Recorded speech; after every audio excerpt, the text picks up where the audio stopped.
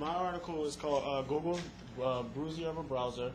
It talks about Google's new launch of a web browser that has fast capabilities, and it's a really simple design. The name of the new web browser is called Chrome, and at the press conference, Google's co-founder, Serge Brin, announced that he will be starting a web browser that will face leading competitors Firefox, Safari, and Internet Explorer. So why would you want to try Chrome? Well, it's faster than Firefox. It has less complications than the Internet Explorer when it comes to toolbars.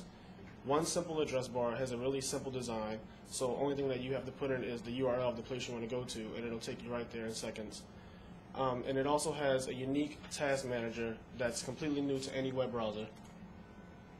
Alright, so how do we know that it's faster? Well, Chrome has a priority system, which it uses to allocate speed between websites. So basically, whatever page you're visiting at a certain time, it'll have the fastest speed.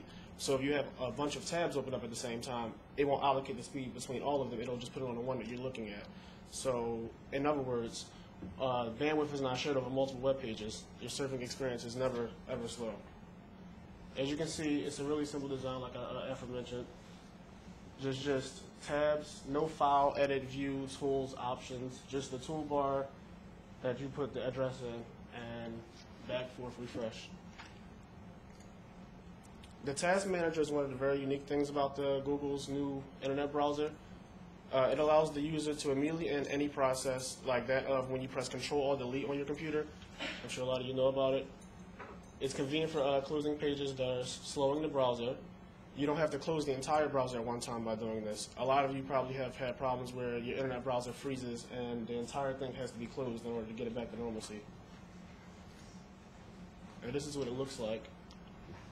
As you can see, you click on any one of these things that you have opened up at the time, and you just go to End Process right down there, and it'll automatically shut the program down so it's not interfering with whatever you're doing, and the whole web browser won't close down. It'll just be that one thing.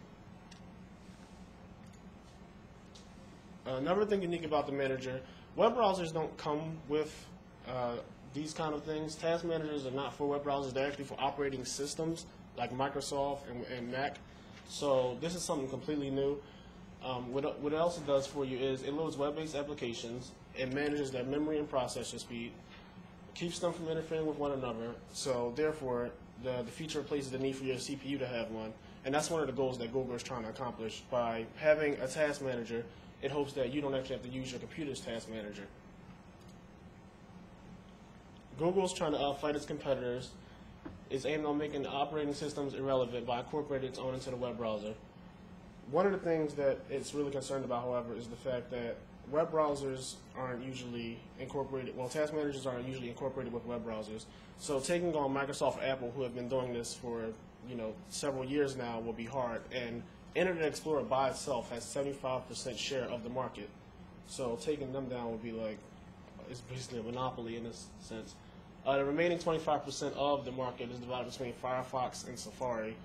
So Google has a big step, as you can see from the little picture. There's their little icon on a little guy, and it's fighting like Mozilla and Internet Explorer. Questions?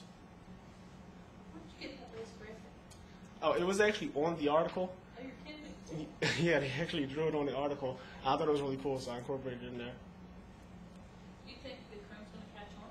Yes, I think it's really good. I actually downloaded it at the start of the week when I decided to choose my article, and when I looked at it, at first it was like a little slow, but then I actually realized that it's really, really fast because you can end things quickly, and it really does have the whole allocation speed between what page you are viewing.